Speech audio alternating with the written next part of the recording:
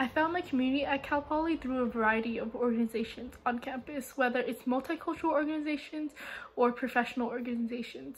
So I found a really strong community through Chinese Students Association and Filipino Cultural Exchange, where I'm really able to engage with people with the same background and heritage I am, the same values.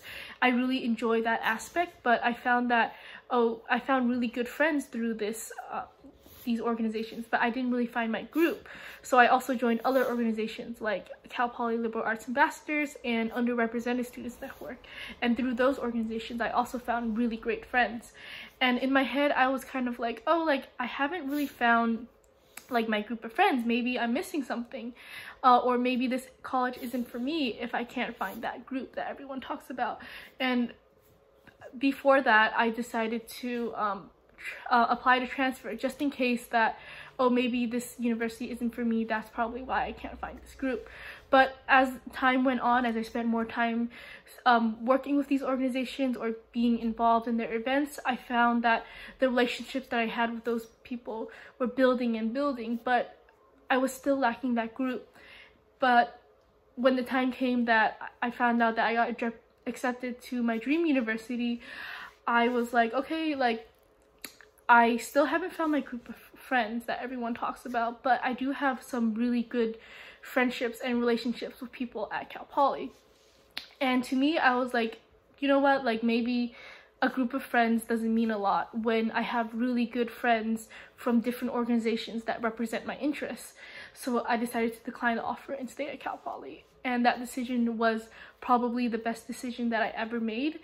I like to say that the best decision that I ever made was not choosing Cal Poly, but it was choosing to stay.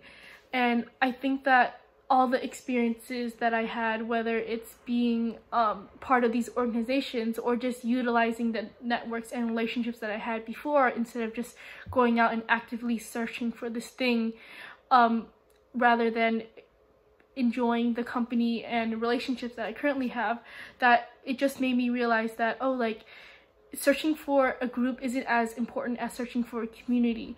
And a community can be so many different things. It could be what you make of it. So my different friend groups, I would say, or different friends in different organizations, have the ability to represent all the different varying interests I have.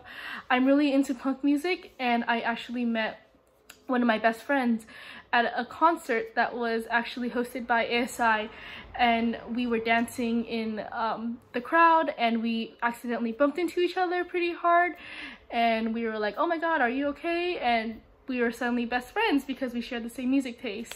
Same goes for my WOW leader.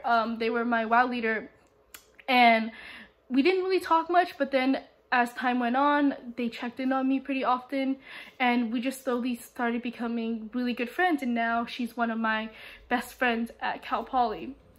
And this exists for all the other organizations as well. Even though I don't have a specific group of people, the friends that I have within those organizations represent the varying interests that I have, that not one person is going to share all that with me. So within CLA Ambassadors, I'm able to connect with people who really enjoy representing Cal Poly, especially its liberal arts, and talking to prospective students. In Underrepresented Students Network, I'm able to talk to individuals who share a common experience with me when it is navigating our experience at Cal Poly. And I think that's really important, that I'm able to have those varying interests and friends that represent those different interests and share those different interests. And I feel like that is my community at Cal Poly. And if I had a piece of advice for any prospective student or incoming freshman, is that college is what you make of it. Definitely just go on and be like, hey, do you want to hang out? Or like, go try that club. You never know what friendships or opportunities that specific action can bring you.